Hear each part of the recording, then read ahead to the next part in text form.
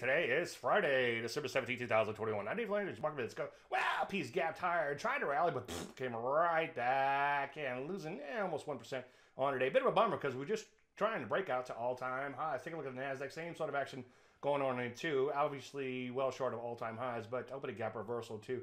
Selling off fairly hard, down 2.5%. Rusty, still looks pretty damn ugly in here, down 2%. As you can see, downtrend remains intact. Continues to sell off out of this bow tie setup. Some areas, though, doing okay out there, like foods banging out almost new highs with vigor. Drugs coming back with a vengeance. Other areas, not quite as good. As you can see, biotech turning back down yesterday. So far remaining in a downtrend. Retail losing this little steam in here. As you can see, giving up all of Thursday's gains. And the semiconductors have lost some steam, as you can see, as of late. No forward progress in about 6 weeks. So what do we do? Well, it's obviously still really mixed out there. I still think sitting on your hands is probably the best action. Just be patient. Any questions, as usual, Dave at eagleline.com. I'm Dave Landry, and you started marketing.